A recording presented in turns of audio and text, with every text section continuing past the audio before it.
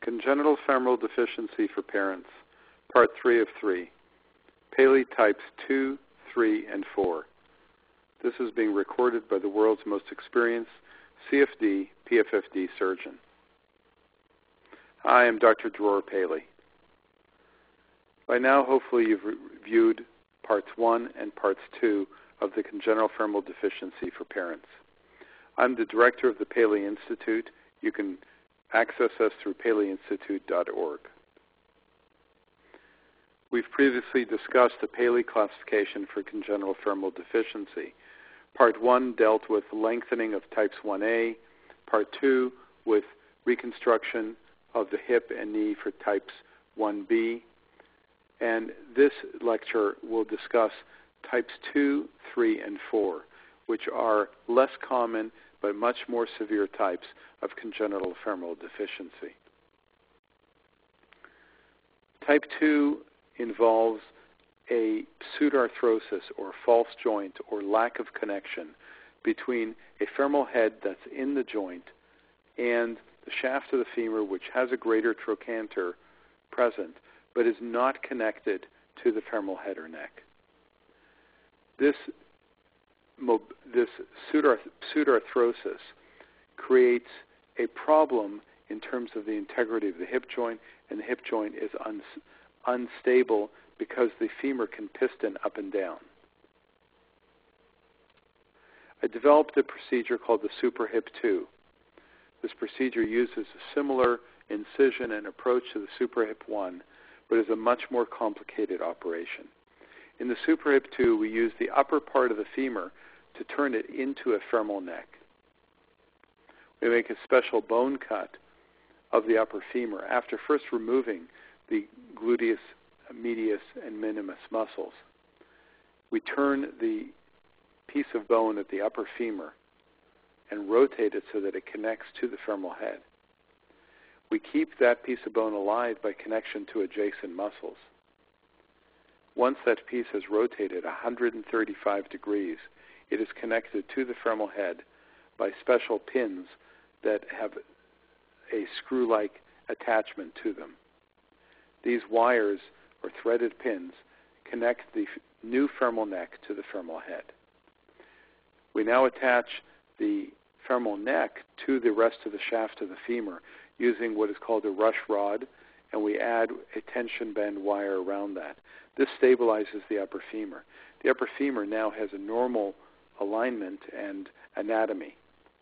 We reconnect the muscle into place by suturing it to the greater trochanter.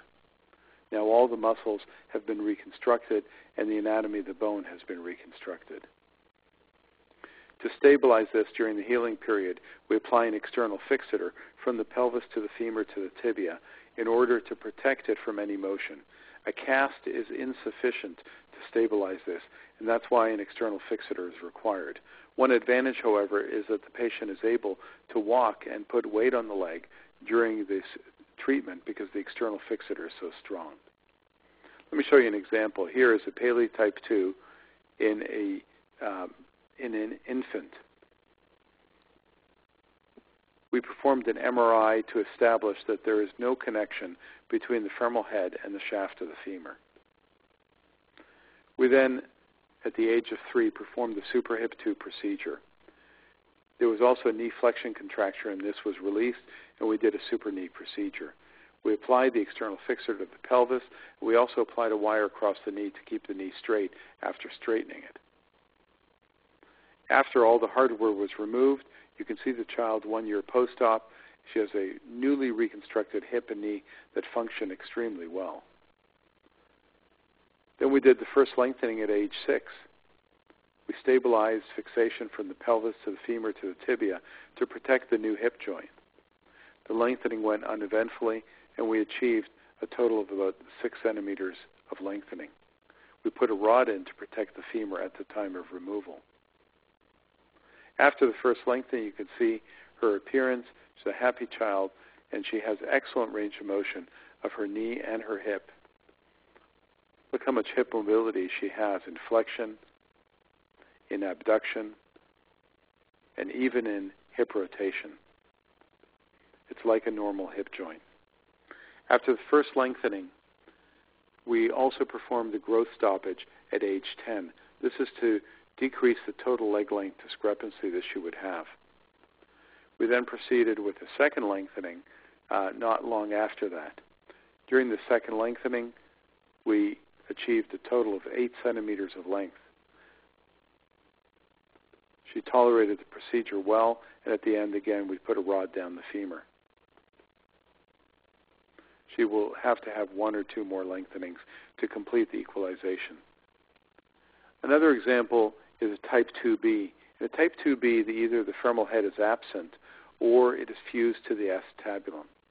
Therefore, there's no hope for recreating a normal hip joint by connecting the head to the shaft. In this case, we use a pseudo-hip created by what's called a pelvic support osteotomy. We bend the femur at the angle that's shown, and this gives support kind of like your hand sitting under your chin supporting your head, where the head is the pelvis and the hand is the femur with the bent angle.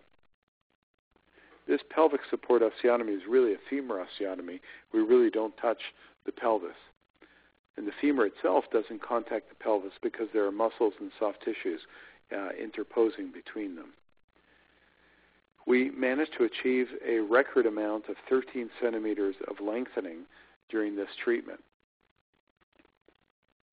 We left her alone for a few years. She regained all her hip and her knee motion.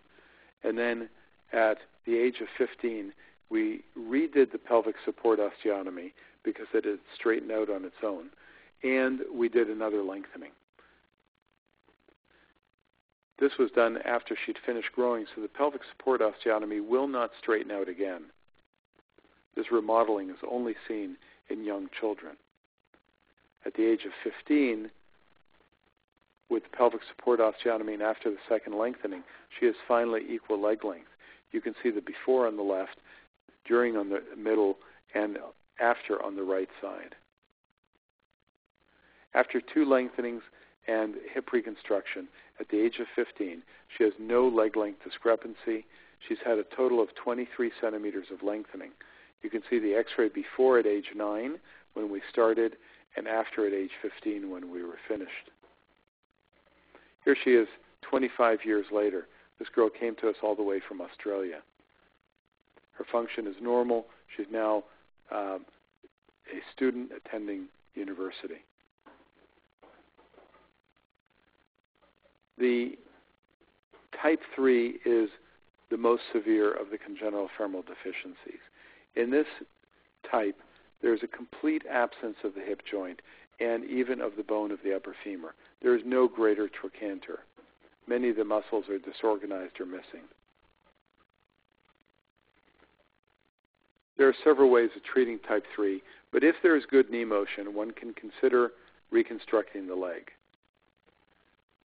In this type, we essentially are going to convert it to a type 2B. We convert it by lengthening it and at a later time doing the pelvic support osteotomy. The first lengthening here was done at age 7 with a 5-inch lengthening or 12.5 centimeters. The second lengthening was done after she'd recovered fully from the first lengthening. As you can see, she walks around with a small brace on the ankle and a shoe lift. Here's the second lengthening a few years later, and we achieved another 5 inches of lengthening during the second lengthening. Third lengthening was performed together with the pelvic support hip reconstruction. We did a total of 4 inches this time, only lengthening the femur, while the previous lengthenings also had some lengthening in the tibia. Here's the device that was used, which is connected to the pelvis, the femur, and the tibia, and allows the hip and knee to bend while we lengthen the femur.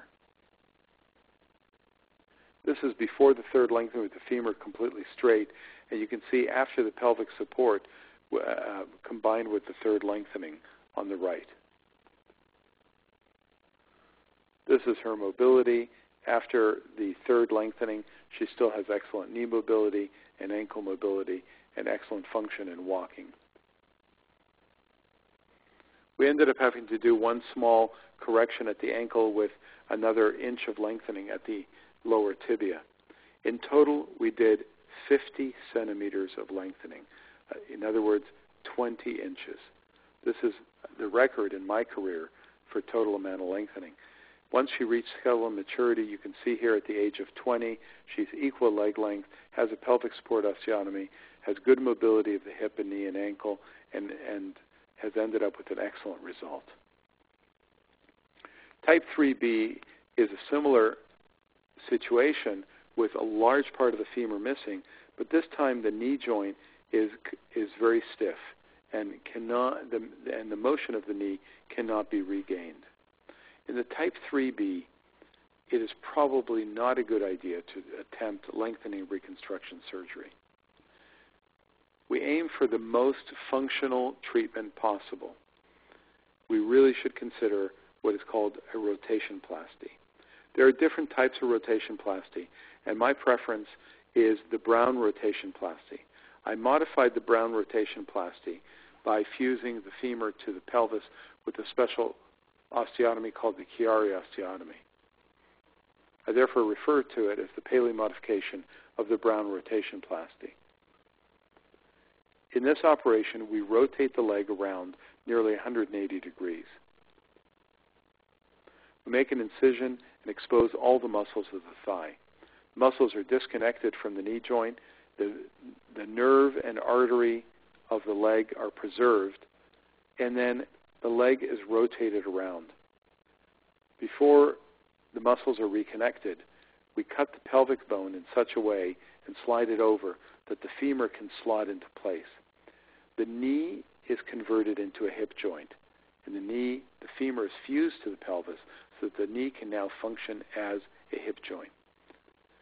We reconnect the muscles that will now operate the new hip joint. The nerves are free. There's no damage to the surrounding structures. The ankle turns into a knee joint. Notice that before surgery, his foot and ankle are at the level of the opposite knee. That is the ideal candidate for a rotationplasty. He has fibular hemimelia as well as congenital femoral deficiency.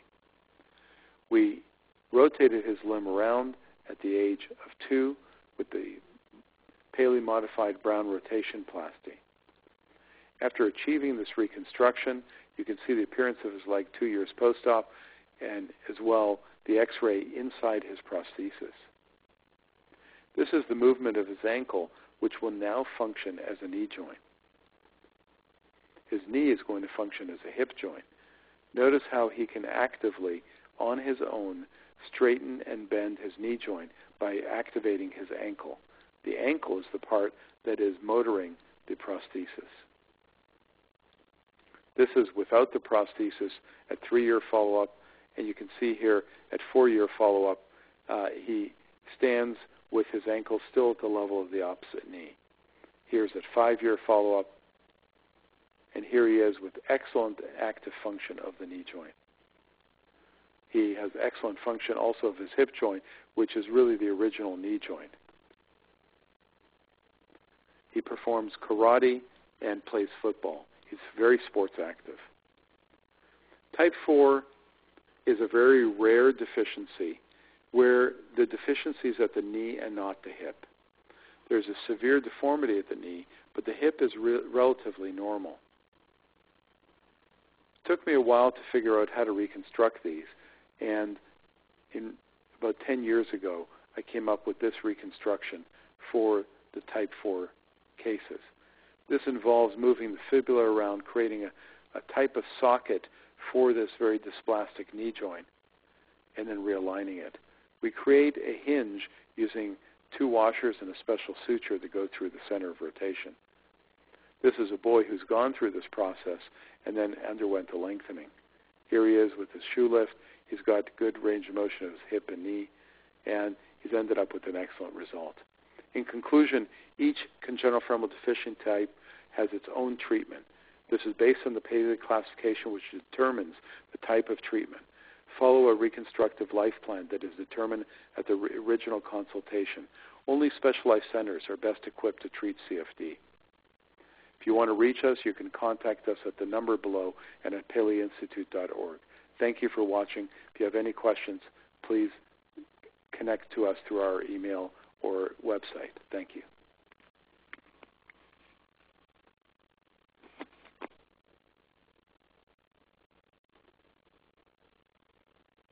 Thank you. Please stand by.